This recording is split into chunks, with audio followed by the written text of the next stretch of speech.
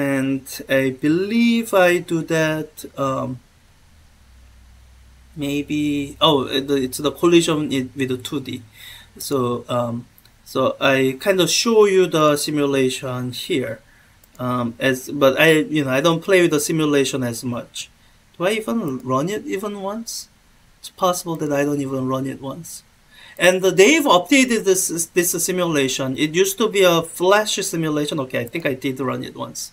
It used to be a flash simulation, which with the modern computers was a lot of hassle to run. But because it's a popular simulation, PhET, I assume, made it a priority to update it. So there's an HTML5 version of it on their website. So let me just demonstrate some of the things that can be done with the simulation to show the kind of the interesting things that can be shown. So phet.colorado.edu. So I'm gonna go to simulations, and I think if you just go to physics and search for something called a collision lab, yeah, that's right there. And it's HTML5, beautiful. It runs on any device, runs on your mobile devices, runs anything that can run the modern web browser. So I want to work a little bit with the 2D. Let me just see what's an intro that might be interesting. Not much. I think I have basically these two masses, and that's it. I don't have any ability to change. I mean, I can change their masses, but that's it. I can add more masses. Okay, yeah, this is uninteresting. Let me go to Explorer 1D, where we might be able to do more. Yeah, we can now add more balls. So let me do this. I can actually do a kind of purpose-made simulation of Newton's cradle. So, I've done I've tried to do, and I've done Newton's cradle with the AlgoDo, which is a kind of realistic simulation, does all the pendulum thing and all that. That has its own value. The one kind of slight issue I have with the AlgoDo simulation in that context is sometimes it does weird things. It glitches out for no reason. This simulation is far less likely to glitch out. So I can set it up, and I have some reasonable degree of confidence that it won't do weird things. It'll just do the things I want it to do. So, all right, I need to set it up with the right velocities so that these things don't move around weirdly. So in a Newton's cradle, the setup you have is you have 4 balls, or the version I have, you can have any number of balls, but the version I have is you have 4 balls that are at rest, and I can lift one ball and let it hit the rest of them. So I can have one ball coming with some speed, hit these 4 balls at rest. And I have a little bit of a gap between the balls. I think that's going to be fine. Let me just to make sure they all have exactly 0 velocity. If they don't, that could mess things up. Yeah, they all have exactly 0 velocity. Alright, let's just run the simulation and see. Yeah, okay. Well, yeah. Let me just let it run and not interrupt it. If I click this, I don't know what it'll do. Will it? Let me not click it just because I don't know if it'll go like initialize everything. Okay, I'm just gonna let it run, let it strike, and once it's done the interesting things, then I'll bring it to a stop. Okay, that's kind of the same as what our original Newton's cradle did. But let me see if I can reset. Yeah, okay. And let it run slower, and we'll go frame by frame so that we can look at the details a little bit better. The kind of the details that might have been missed when you are looking at either the AlgoDo simulation or the real-life version of Newton's cradle. So this is going to strike, and as it's striking, let me do just the frame by frame. So frame by frame. So you can see that when this ball 1 strikes ball 2, ball 1 comes to complete stop, and ball 2, if you are able to see this velocity vector, you'll see that it has the exact same velocity ball 1 did. This is kind of the feature that you can derive for elastic collision between two objects of the same mass where the target object was at rest. You can go through the method to show that, oh yeah, in the collision, the one that came in will come to a stop. The one that struck will go out with the same velocity. So it goes. Now 2 is actually moving from here to here. It's a small distance, but it's moving. And like 3 frames. And then hits 3. Now it's a 3 that carries on the motion. 2 is at a stop. So what looks like one interaction in that, real life demonstration, or even in algorithm, especially with the balls touching, you can see individual interactions. But in this simulation, you can see that it's 1, 2, 3, it's going to be 4 separate collisions. It's not actually one ball came in, one ball went out. It's one ball came in, made the next ball move, that made the next ball move, then made the next ball move, then made the next ball move. All right, so that's one demo. Let's make it more fun. Let's see what happens if we have 2 balls coming in. And can I make it so that I wish? Okay, that's good. That's good. I do want to see the actual velocity values. That way I can make them the same. So let me make this 0.5. And for 2, I'm going to make that 0.5 as well. So now this is the scenario where 2 balls come in. So 1 and 2, they're moving at the exactly same velocity, so they won't collide with each other. And then let's see what happens. Yeah, let's first see what happens at normal speed, and then we'll step through one at a time. But kind of the same thing you saw with Newton's cradle happens, or with the other simulation or the real life object. So let's now step it 1 frame at a time and try to make sure that we understand all the quick little things that apparently happen. Right? It's about to collide. I'm gonna zoom in and look at it from frame by frame perspective.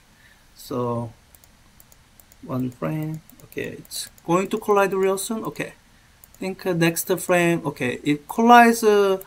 So 2 and 3 collided. 3 is moving. 2 is at rest. And in the time as the 3 is about to collide with the 4, let's see what happens. 1 collides with the 2. So 1 is at rest. 2 is moving again.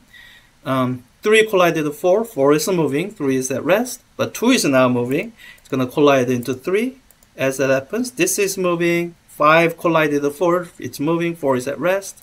Now 3 is going to collide with the 4.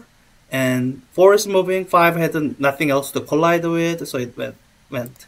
So what looks like, one interaction in the Newton's cradle, the real life demo, 2 balls came in, 2 balls went out. It's, can I count the collisions? 1, 2, 3, 4. Maybe 4 times 2, 8 collisions, that or 7, some large number of collisions. And this actually, in my view, illustrates the power of conservation law approach. So even though this is actually quite complicated series of interaction, when you're analyzing it algebraically, you actually didn't have to take into account all the intermediate collisions. As long as you had the confidence that momentum is conserved and energy is conserved with each interaction, you can just do the analysis from the very beginning to the end. You don't have to go through all the intermediate interactions. All right, let's finish up this simulation with the other, 3 balls. You've seen that before. Oh, and this time we can actually see exactly what happens so that 3 balls can go out. So we'll just start with the slow, and then we'll just look at it frame by frame. So let me stop it here. All right, let's do frame by frame. So 3 collides with the 4. 4 moves. Okay, 3 is at rest. In the next amount of time, 4 collides with 5. 5 is moving. 2 collided 3. 3 is moving. 1 hasn't collided with anything yet. Okay. Now in the next time, 1 collides with 2. 2 is moving. 3 collides with 4. 4 is moving. 3 is at rest. 4 collide. Wait, did it? Yeah, 4. No, 4 didn't collide. No, 5 did a collision a while back. It just didn't have anything to collide with now. So 5 just keeps on moving. Okay, in the next frame of time, 2 collides with 3, it's not moving. 4 and 5 didn't have anything to collide with, so they keep moving. And now that 3 is moving, it doesn't have anything to collide with, so it'll just continue to move. So, 3 came in, 3 went out, and there's a more complicated set of interactions that leads to that happening. And let's just end with, for completeness sake, let's do the remaining 2 that you've seen the demo of, with both the real life demo of Newton's Cradle, and I'll go do simulation. So we have this. I'll run the next one in real time, normal time. Yeah. So here with all those collisions, one ends up at rest, and the rest are able to just move on. And the case where 5 bolts came in, and 5 bolts will go out, and in some sense this is I guess that's all. Well, it's the boring case where nothing is happening. Now you can use conservation law strategy when nothing is happening, because when nothing happens, the quantities that you are interested in, they're even more likely to be conserved. So this is one kind of reproducing some of the things you've seen. 2D is actually the fun one. It can demonstrate some of the, it can demonstrate what I was showing in lecture with the collisions in 2D. So for that to work, the way you should set it up is one of the balls at rest,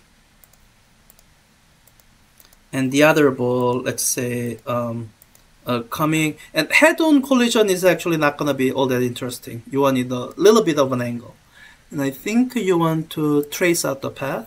Then you can see after the collision that these 2 paths are perpendicular to each other. So one of the properties of elastic collisions with 2 objects of equal mass, so elastic, equal mass, and one of the target at rest. That'll lead to the feature that you are seeing here. The path of the 2 balls are at 90 degrees. And if you play billiards, you might have been taught that at some point as a way to angle your shots correctly and all that stuff. And this that particular factoid happens to be true for many different collision parameters. So now when it's like a head-on collision, it's mathematically true in a vacuous sense, in the sense that the dot product between the final velocity and the dot product between the final velocity and this velocity is 0, because one of the vectors is 0.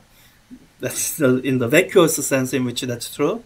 That only happens for head-on collision. If you set it up for any other parameter where it's a little bit off of head-on collision, then this initial velocity won't go to 0, but it's still perpendicular, so that their dot product will be 0. And it remains true for really glancing collisions, where very little of the velocity transfers to the target object. They are still at 90 degrees. I think I can make it even more glancing. Oh, yeah. And here it's still true, because this velocity is 0. The product between this and the other velocity is also 0. The mathematical factor doesn't change just because nothing happened. Are they close enough? A little bit more. All right. Now that should be close enough. Yeah. I wish I could make it more glancing. So so between those collision parameters, how much this is deflected changes. What remains same is the relative direction between this vector and this vector. That's 90 degrees. And there are many other things you can do with this simulation. I guess I'll leave that for you to play with. That's really the one advantage of simulation, that you don't have to listen to someone else talking only.